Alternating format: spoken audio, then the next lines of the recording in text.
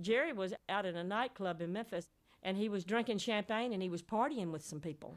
And he got a phone call, and somebody said, "You need to come to the phone. It's for you, and it's Elvis." And Jerry goes in, and he takes the phone call. And Elvis was depressed and unhappy, and Jerry said, "Don't worry about a thing. I'm going to get in my Rolls Royce. I'm coming there. I'll come and get you, and we will go somewhere, and we'll both be better."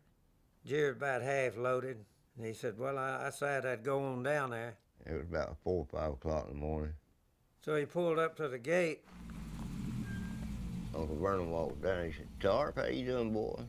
"Jerry Lee, you all right?" Yeah, we fine. Good to see you, Vernon." He said, "Open the gate. We're going to go up and see Elvis a minute." Vernon said, "Killer, I can't do that. Elvis don't want nobody coming in." Made Jerry mad. He said, "I've been knowing that boy since he started. Nothing's changed as far as I'm concerned." And he had a gun laying over on the dash, big old 45 or something. And so they asked him, said, "What are you doing, going in there to kill Elvis?" He said, "That's exactly right." Just acting crazy and saying crazy stuff. Vernon said, "Jerry, I can't open the gate."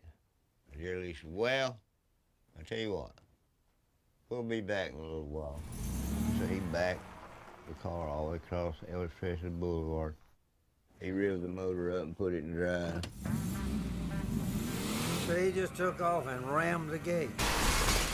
We got all the way up to the house, and Jerry jumped out of the car, started banging on doors, and every police officer in Shelby County, it looked like they just came out of nowhere. And they were arrested, both of them.